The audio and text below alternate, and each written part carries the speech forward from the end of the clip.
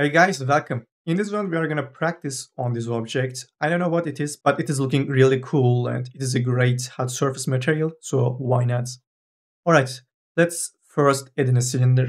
I'm going to hit NB and scale it. I will remove caps and also I want to get rid of that word plane. Okay, we are good to go. I will make it editable and remove these points because I want to add in symmetries. So this one is fine. I will add another one, but this time I want to mirror this on the Z. So I will turn this off and enable Z. I will also enable weld option on. Now it's going to be quite easier. So let's try to get that detail first. I will select that edge, hold down Control, extrude that out. Then to get that perfect rounding at the top, I will add in a primitive, which is going to be a disk. I will need to change its orientation to X, move it up. By the way, let's turn off these work planes. I will select my disk, but I want to level this right on that edge.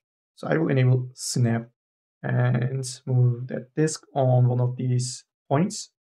Then I will need to bring back this to the world center. So let's come over here, set this to world and zero out the Z position. It's not going to work because we are in the edges mode. So I should be in model mode. Now I need to scale this to match these points, these 2 points.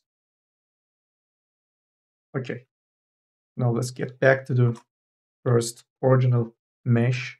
I will select these edges because I will extrude these around, but before doing that, I will first change my orientation to world. Then I will enable axis mode and move that axis right on that point. Turn off that one, the axis mode.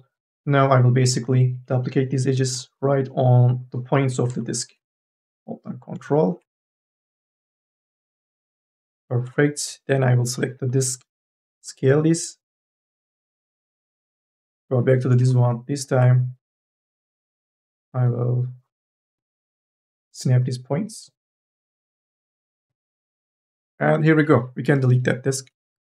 And we can move this down to make something similar. Okay, looks perfect. Now let's try to get that rounding here. And it's going to be, again, quite easy. All I need to do is move that edge up. But to be sure, first we need to add in a subdivision surface. And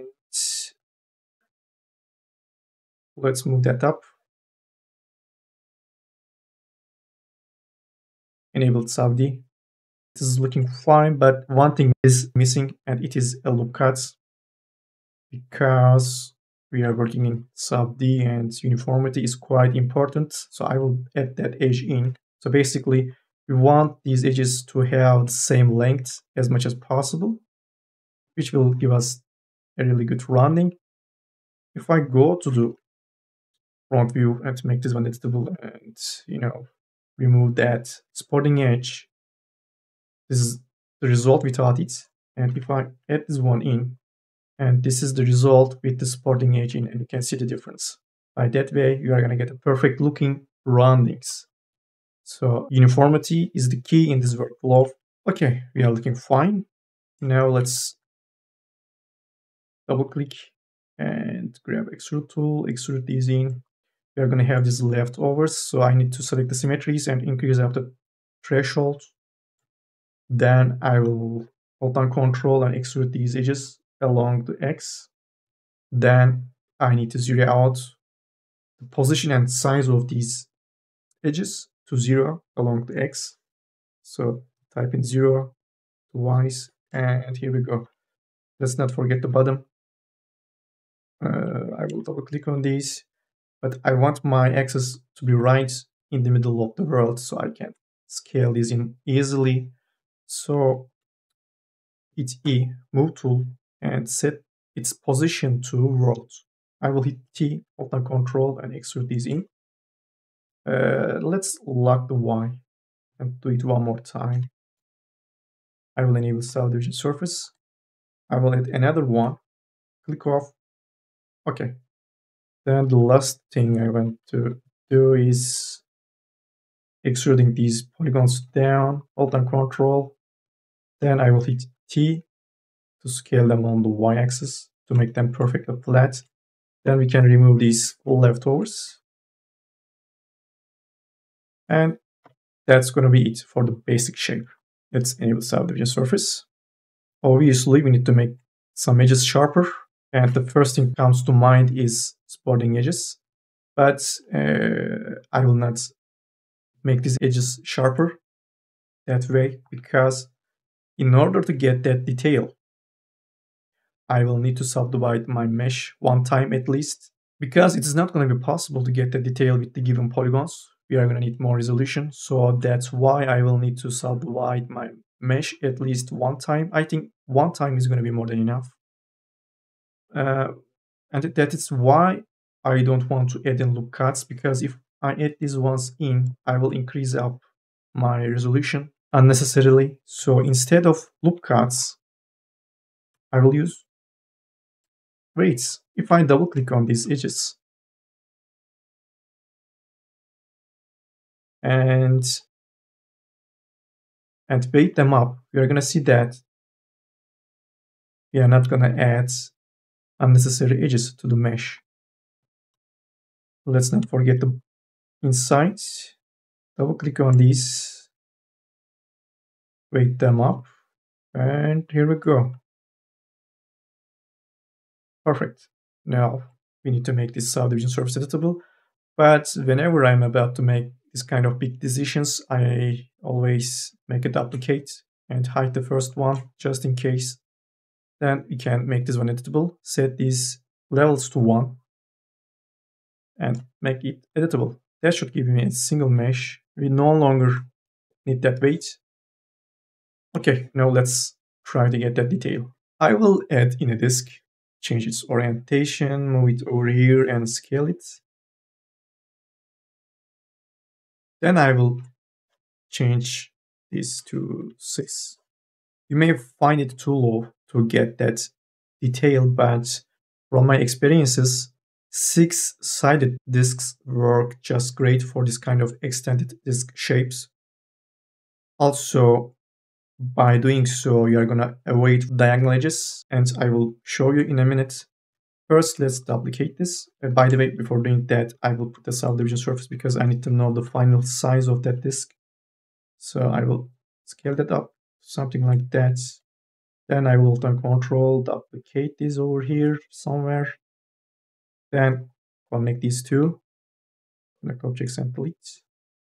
Points mode, hold down control, connect these edges, then remove these diagonal edges so that we are going to have all quads. And I can connect this as well. Also, let's reset the position of the axis to select it again. Okay, now select the detail, extrude tool, enable caps option and extrude it through the mesh. Nice. Now I will select my original mesh, hold down Alt, add a bool, and put that new disk under that one. Okay. Before making this bool editable, I will enable create single object and make it editable. Hit C. Now I will grab polygon pen tool and I will start to clean up my mesh. So as I was saying, try to stay away from diagonal edges. If you add these ones in, you will probably get pinching or bulging around this area. So I'm gonna select these and slide them up. Then polygon pen tool, connect these points. Same here. Get them closer, then merge them. Then these guys, slide them down, polygon pen tool. Now I will double click. No, double click will select them all. So I will select this one, hold down Control and Shift, select that one. Then slide tool, hold down Control, polygon pen tool, and connect these. Okay. Now I will add these edges in, double click and slide them up. It is always good to have this kind of protection loops around the details. Same here. Double click. Oops. Slide. Okay. Now obviously we need to do the same here. I will probably speed through that section, but basically I will follow the same approach.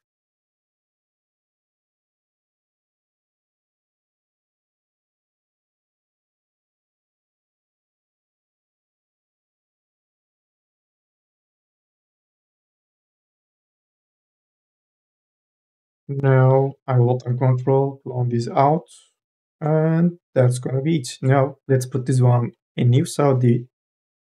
We are gonna need loop cuts as supporting edges. Double click on these, slide tool, hold down control. Same here.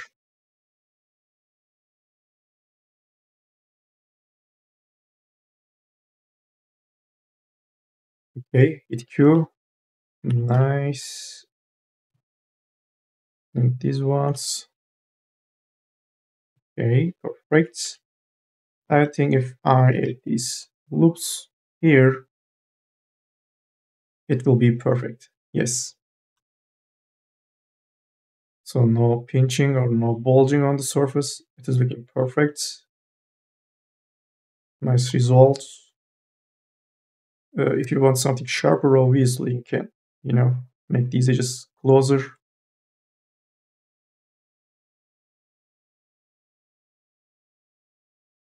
Okay, I think that's gonna be it.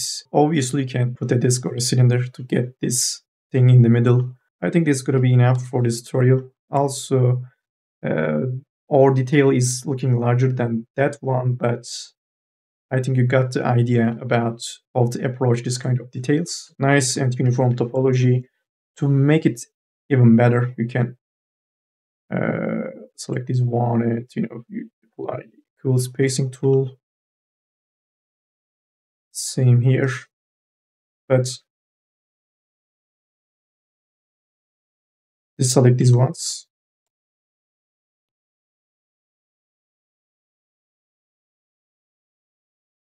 Nice job. I hope you liked this one and learned something new. If you have any questions, just let me know anytime, and I will see you in the next ones. Bye.